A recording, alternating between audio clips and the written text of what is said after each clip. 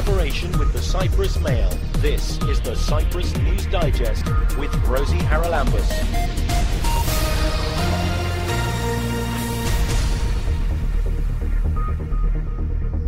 Coming up on the programme this week, are you taking the right medicine and who's checking? So what might be right for you maybe 10 or 20 years ago may not be appropriate for you anymore. Making the impossible possible is easier than you think. There are external circumstances that you cannot influence, and why waste your energy trying to change things that you cannot change? Why don't we always look at what we can influence and control? A Danish project aims to build dementia-friendly villages in our cities. That's why we want to create a community, an environment where everyone wants to live. Because things that are good for people with dementia are good for everyone. And why is this bell in the buffer zone in Nicosia?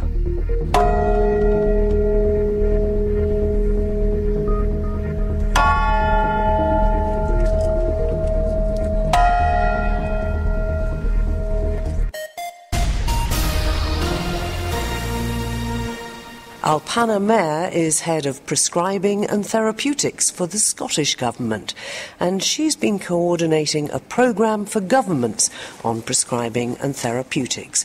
It seems that an awful lot of people are taking far too many medicines, or perhaps the wrong medicines, and she's here to tell us about a project that plans to put a stop to that. So what did you actually do, and why was it necessary?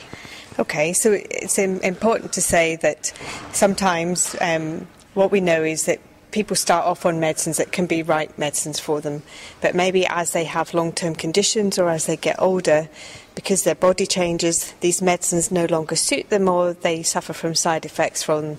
So what might be right for you maybe 10 or 20 years ago may not be appropriate for you anymore. Especially if I've been prescribed other ones in the meantime. Exactly. So it's about making sure that patients have a review so that they're on the right medicines for them, so that they get the best outcomes from the medicines.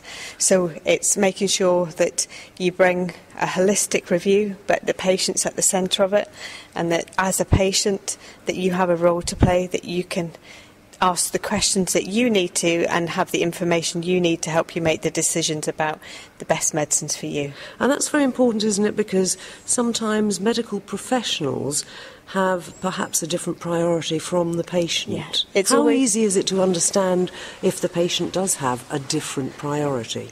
So the key question that we would say is ask the patient at the beginning what matters to them, what's important. So find out, because 50% of patients that take 4 or more medicines don't actually take them as prescribed. So find out right at the beginning from the patient what's important to them, and you can find out from them how they're going to take the medicines, because if they have a discussion with you and don't take anything anyway, there's little point. You're not going to get it. Whereas if you work with the patient, you can get the best outcomes from your patient, and your patient knows why they're taking the medicines that they're on. And you also save money, of course. You will save money, but that's not the aim. The aim is to improve the patient outcomes for the medicines. So what you want to do is to prevent inappropriate medicines that the patient doesn't need. So it's never about stopping medicines.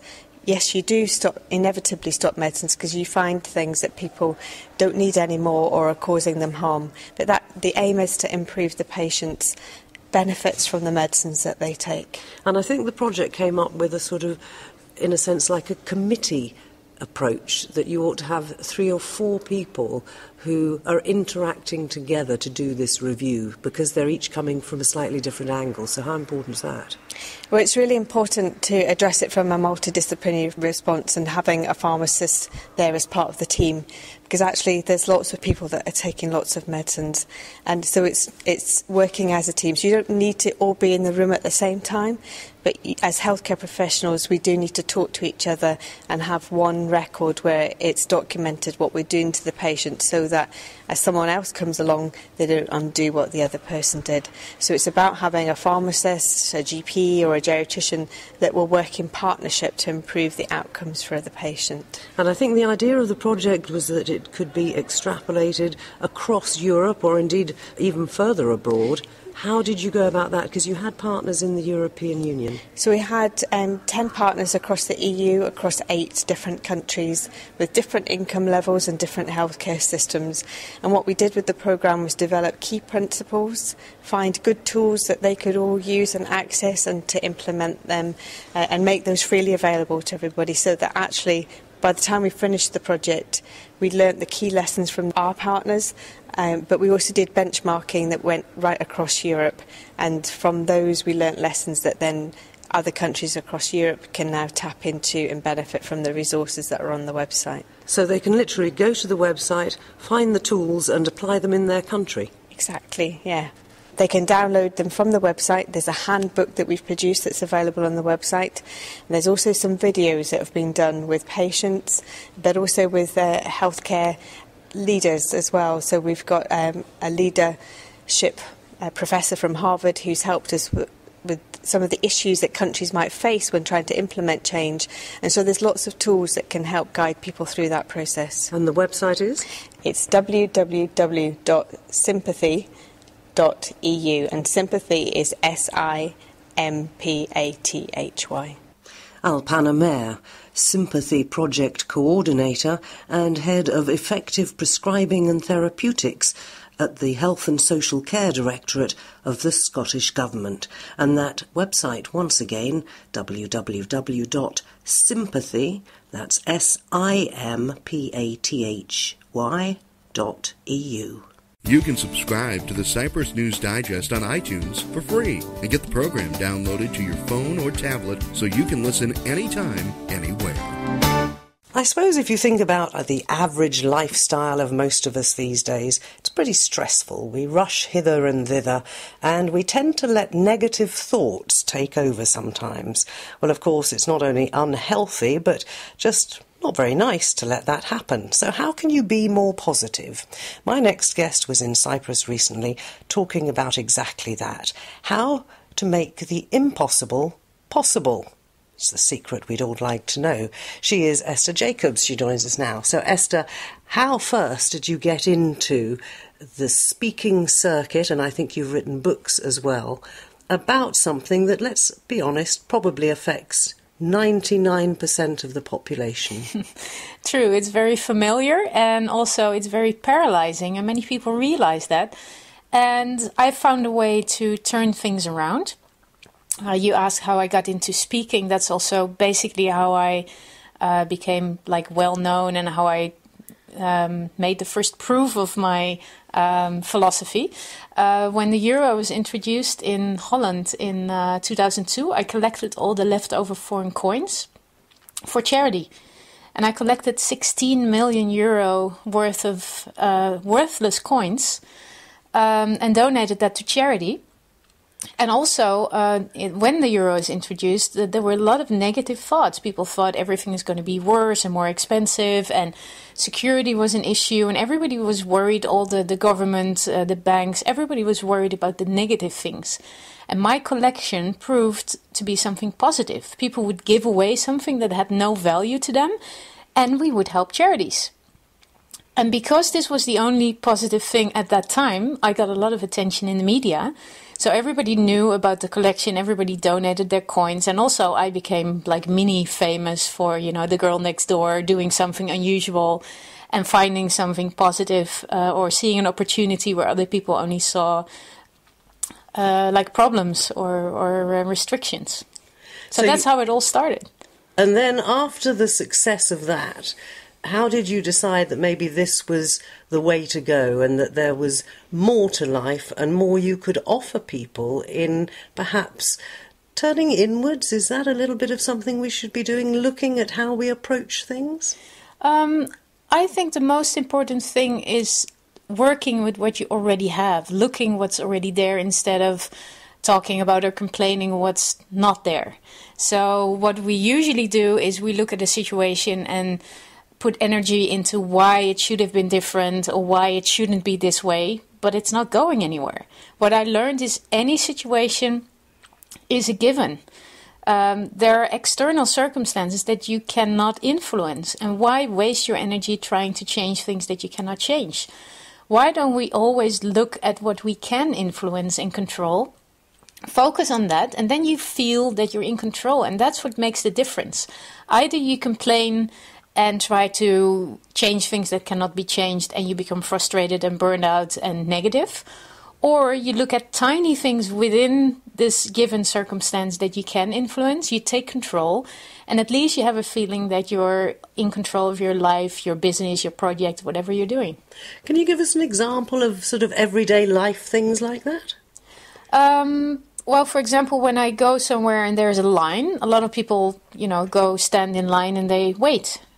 I always go to the front of the line to see what we are waiting for. And if there's another window, another time, another opportunity, maybe I don't need, whatever is distributed at the window at that time. So I always think independently. And for some people, that's really annoying. Like the people standing in line, there's another person going to the front, asking what's happening. But for me, it has a lot of advantages. I only stand in line when I know that it's useful and after I've checked the alternatives. And it's not just about standing in line, it's about doing anything. Filling out forms, going to places. How many times don't you get instructions you have to do this and you have no idea why you're doing it? Within a company, in relationships. So, like I said, for some people, it might be annoying that I'm always asking questions, that I'm always thinking, why are we doing this? But many times it proves very useful. And I presume that if you're successful at it, as you obviously are, that it means your time is very much better spent. Yes and no. I can be very efficient.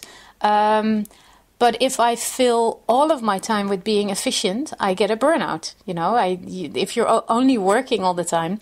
So what I notice when we're trying to do time management or be more efficient, what we usually do, we spend the extra time or energy on more work. So in the end, we're still working all the time.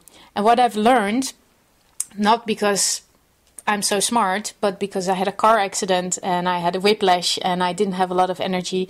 So I had to be very careful how I spend my energy. Now I pick the moments where I have energy and I do things. And when I feel like nothing is happening, I don't force myself, and I take the time off. And I know a lot of people are struggling with productivity. And if you know that you're a morning person or an evening person, or you feel now is the time I have energy or I feel like doing something, what if you could pick those productive hours during a day? Couldn't you get a lot more done than sitting in an office from 9 to 5 or, whenever you have the time reserved or somebody else tells you to do something? What would the difference be if we could all spend our productive hours being productive and the rest of the time getting inspiration or relaxing or doing what we like to do? It's something that I think a lot of big companies, and I'm thinking of Apple and Google in particular, have brought on board in their businesses, which are huge businesses, where they let you have a nap after lunch, or you can go to the gym for 20 minutes, or they've put running circuits around the top of their buildings, I think one of them, so that you can actually switch off, because they have discovered that productivity rises dramatically when you go back and sit at your desk. Exactly. And some companies force employees to spend 10% of their time doing something completely different. I think it's 3M who started with that, because they found out people are more creative and new ideas come when you're taking a shower, when you're walking the dog, when you're playing cards, and not when you're sitting behind a desk. And also companies like Google and Facebook, they provide their employees with anything. Like you can get your laundry done, massages, sports, like you said, anything to keep people productive, but also to keep them in the company. Keep them happy. Well, but also to keep them productive. So I know people who work at Facebook and they're hardly ever home because everything is in the company. You have your social life, you have your dinners, there's cooks there, you do your sports there, and you also work there. And some of them even sold their houses and they bought a camper van and they're camping out on the parking lot, the Facebook parking lot, because they just go home to sleep. And then they have to be in traffic. So why not sleep in the Facebook parking lot? Go to work in the morning, have your shower there, have your breakfast, do your sports, your social life, your dinners, your work, everything. And then at night go back to your camper van to sleep. Wouldn't work if you were married, I suspect. No, but most of those people aren't, and after a few years they also get a burnout. So again, doing different things and knowing your productivity hours is great, but don't try to be more efficient to fit more work in a day. Put more life into your hours instead of just filling everything with work. We mentioned, I think, at the beginning that you've written books. Is this all laid out somewhere for people whose interests have been piqued by our chat to actually read what else you've got to say? Well, it's interesting that you ask, because I wrote, I think, about 22 books now. Some I wrote myself, some I contributed. But they're mostly about realizing your dreams, the big charity project I did, location independent living. So they're mostly about almost like physical things. And this whole thought process we've just been talking about of energy management is something that recently keeps coming up in talks. So this might be the next book that I'm writing. I even got a title already, How to Light Your Fire Without a Burnout. Because I know when you're passionate about something that you want to keep going. And we are used to keep going, to use all our reserves. And if we take a break, if we do yoga or meditation or take a holiday, it's just to fill up our reserves and to go back to spending this energy. And the whole idea about living, I think, is to have enough energy to also do other things and also be effective at what you do at work, but not to always live on your reserves. And everybody drinks coffee and eats sweets and uses alcohol and drugs, some people, to keep this energy going, to keep this adrenaline going. But what would life be like if you could still be productive, but you could really feel your body, feel it when you're tired, take a nap when you're tired, spend quality time with friends, be with yourself, be happy with yourself. It's possible if we don't keep pushing ourselves so much. That the same thing I've done for so long. Have you got a website? Yes, my website is estherjacobs.info. That's easy enough. Esther, E-S-T-H-E-R, jacobs.info. So there you are. You've got some clues as to how you can manage your life a little bit better and make some time for that all-important person, yourself. This is the Cyprus News Digest with Rosie Charalambous. When I was in Denmark recently for the European Week of Health and Innovation, dementia was very much one of the topics being discussed. I met up with Dr. Esther Schappel, and she explained what she did. I'm the chairman of Margaretens Venner. This is the Friends of Margaret. And that's a dementia support organization that has focused on applied science. And our main topic is that we want to build places that are really fitting for people with dementia. So we want to create environments that are supporting people in their disease. Because dementia, you can look at it as a handicap. And when it is a handicap, some people need a wheelchair for their handicap and other people need glasses for their handicaps. And people with dementia need environments that they understand and that support them, so that their cognitive impairments do not trouble them too much. And when you support people in the right way, then even people with dementia can have many very good years. So how do you go about doing this, particularly in the community? That's what's important, isn't it, is that these people are part of the community and it's a two-way street in terms of the advantages. Yes, that's why we want to create a community and an environment where everyone wants to live. Because things that are good for people with dementia are good for everyone. The other way around is not true. There are many things that you and me can handle very well in daily life, but are really something that is so chaotic and difficult for people with dementia that they log off and they disappear in their little private houses and they give up on life simply because it's too difficult. And the way I grew up as a child in a little village, 3,000 people, and people with dementia were at home in that village. They knew every street and every stone, and they would sit under the big tree and they would look at the children skipping ropes and playing soccer, and they would be part of the community. They would know the shops, everyone would know them, and only if you would talk with them directly, you would notice they sometimes were a little bit funny. Great. We want to create environments that are wonderful for everyone, where Old people can live with dementia, old people without dementia, young people, families, where everyone feels at home, because it's a safe environment that you can overview. You understand where you are. Because a person with dementia does not have the memory to tell him that he is in a new and complicated place. Every time again, when he opens his eyes, when he looks around the corner, he has again to understand, where am I? And then the environment where he is has to explain itself. So you have to understand, oh, I'm on the marketplace now. This is where you buy your fish. Oh, I'm in the church. This is where you pray. Oh, I'm in the theater. This is where you're quiet and look at the scene.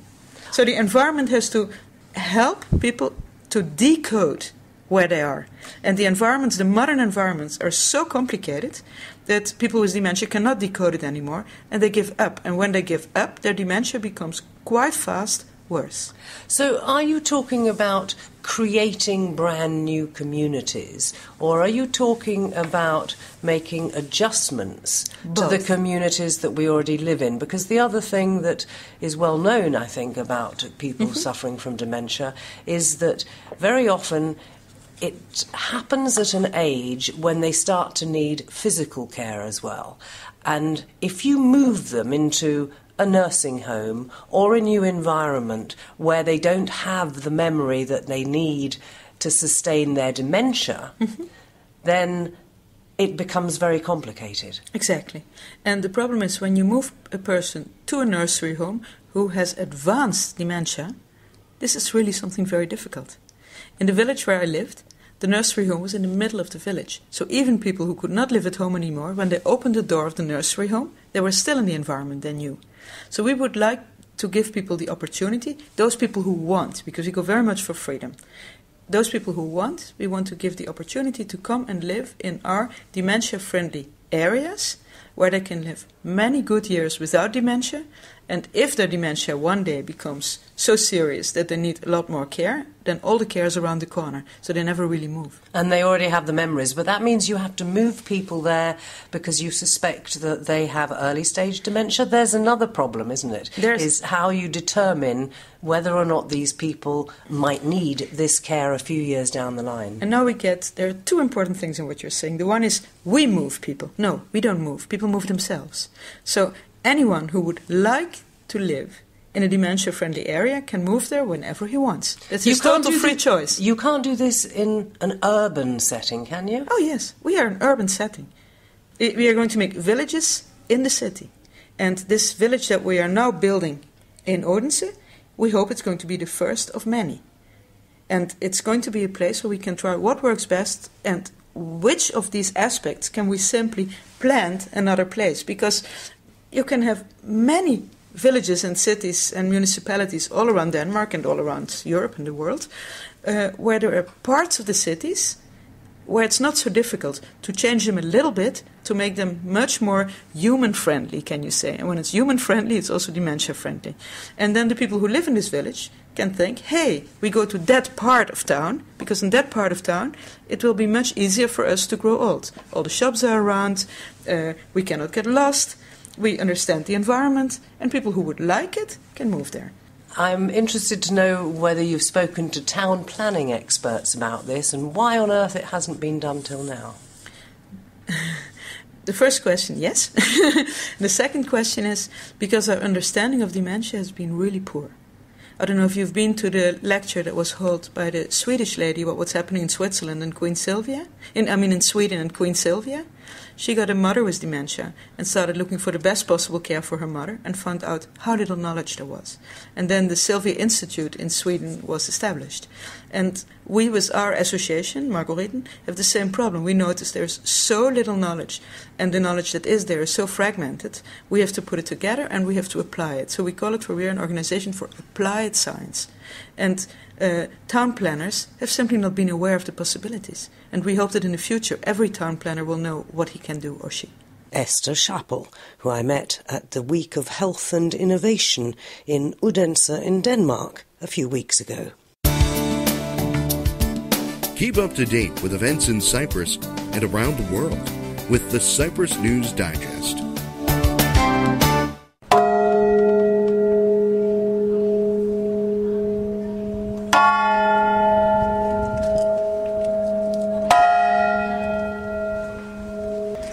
That is the sound of a bell that you will see if you wander into the buffer zone in Nicosia. It's opposite the Home for Cooperation. And it's the work of Marcus Verget, who joins us now. You do a lot of work now, I think, with bells, Marcus, but tell us about this particular one. I was invited by the Artist Foundation, who were aware of some work that I'd done putting bells in the sea and activating communities through that project, and to come consider this space. And because all my work is based in trying to empower the community and give a voice to people who don't always have a voice. You've worked, I think, in a lot of Eastern European countries, again, in a sense, conflict resolution. The ringing of a bell is an expression of power, and what originally got me interested in bells was the fact that I just wanted to ring one myself, but you're not allowed to, the school bell, the church bell, and so I decided to make bells that were democratic and allow that power to exist for all people. So can anybody come and ring the bell? This bell is for everybody to ring and for nobody to own. And what is so extraordinary about this space here is that the voices that discuss the space mostly never are here. And so I thought by making a bell that could be rung by anybody, it would give a voice to those people who use this space on a daily basis. And it's part of a project with the Artist Foundation called Does Europe Exist?, which I find a little bit hard to get my head round, since we are part of Europe. What's the idea of that project, and where does the bell fit into it? The Artist Foundation set this project up to discuss our changing relationship within Europe now. So many changes are happening within Europe at this precise moment, and so what does this mean? Are we a market? Are we a club? Are we an institution? Are we a concept? So it is really to promote a discussion on how do we see the future of this evolving organization.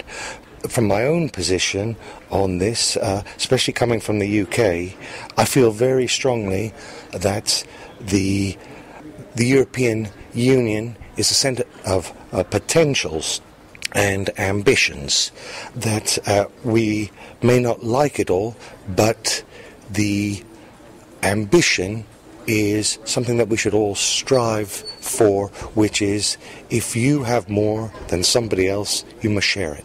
Well, there's an idea, and I should say that the bell is hung between some beautifully carved oak off Marcus's farm, and he said anybody can ring it. I'm going to do that right now.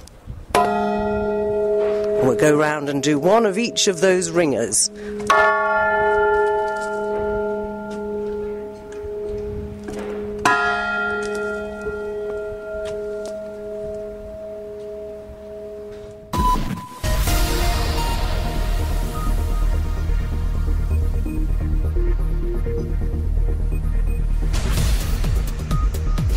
Well, that about wraps up this edition of the Cyprus News Digest. Many thanks for your company.